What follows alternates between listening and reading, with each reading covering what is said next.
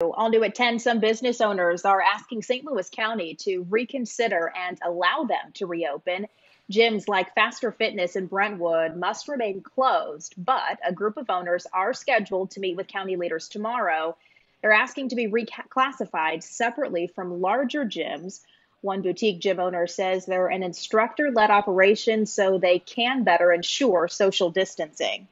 So we have a very controlled environment, so we can guarantee 6 foot of social distancing, people washing their hands beforehand, washing all equipment before and after the workout, and honestly having safety precautions in place that most other businesses can't even guarantee.